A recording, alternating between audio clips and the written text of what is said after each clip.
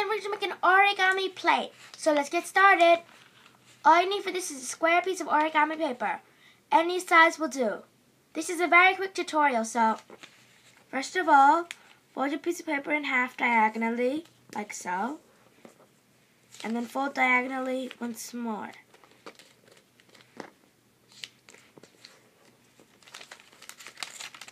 Then fold all the four corners to the center, like so.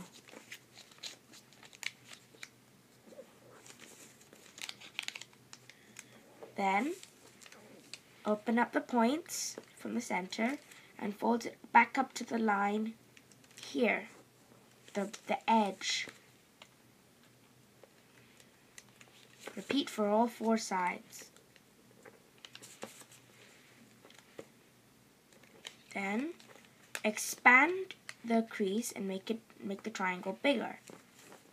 Then repeat and make sure the two corners here, here, here, and here all are level. If they're not level, it's not going to look very nice.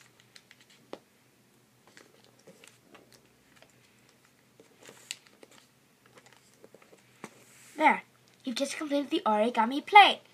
I'll put the link in the description for the diagram. Hope you subscribe. Bye!